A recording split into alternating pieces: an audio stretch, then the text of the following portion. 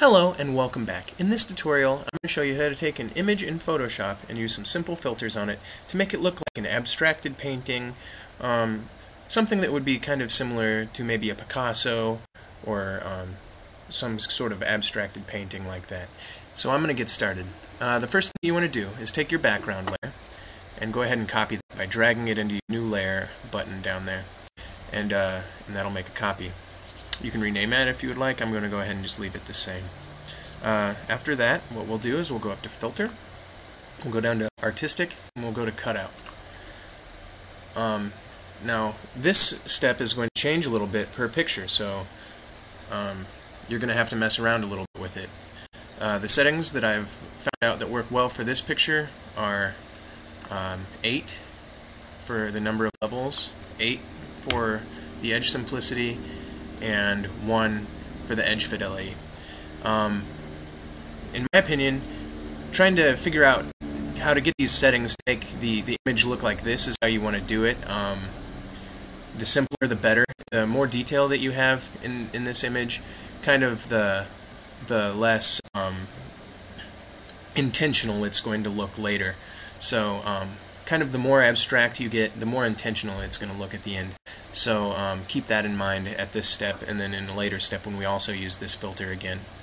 So for now, I'm going to leave it at 8, 8, and 1 for this image. I'll press OK. And so that's what we have now.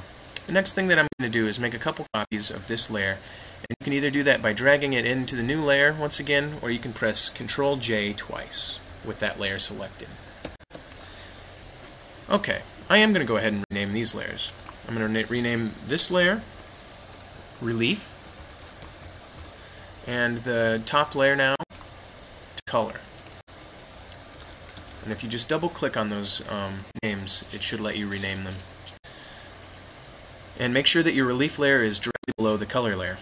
Now what we'll do is we will take this, make sure our Relief layer is selected, and make sure that we have black and white as our foreground and background colors. We want black as our foreground color, white as our background color.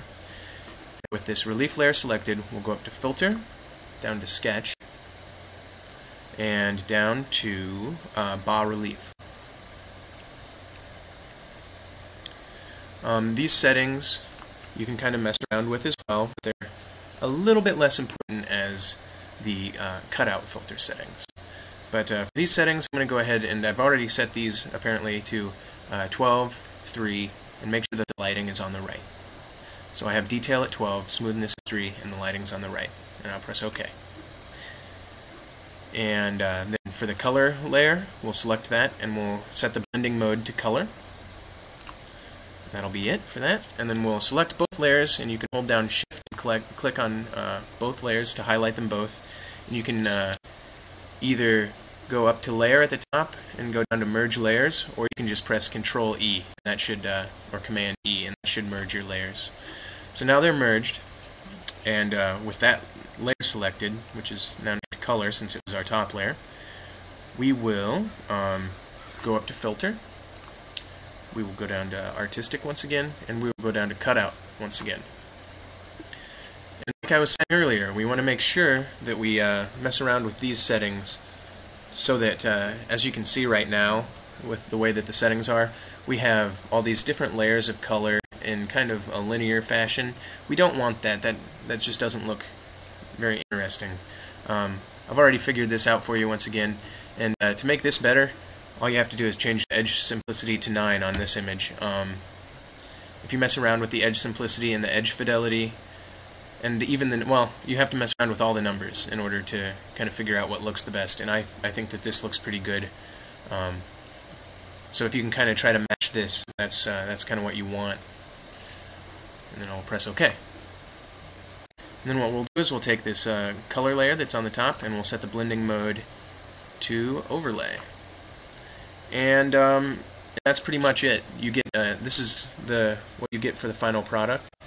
And like I said, you can certainly mess around with the settings and see what you can come up with on your own. And you can try to do more with it as well. But I think this is a pretty interesting look. You could certainly cut this image out and put it in a poster or something so that it was just the girl. and it's a really neat kind of look, and it's an abstracted kind of painting sort of look, and it's unique every time with the individual pictures that you use. So it's very hard to copy, and exactly anyway. So anyway, I hope you learned something. Thanks for watching the video. Please subscribe to my channel. Follow me on Facebook and Twitter. And thanks again.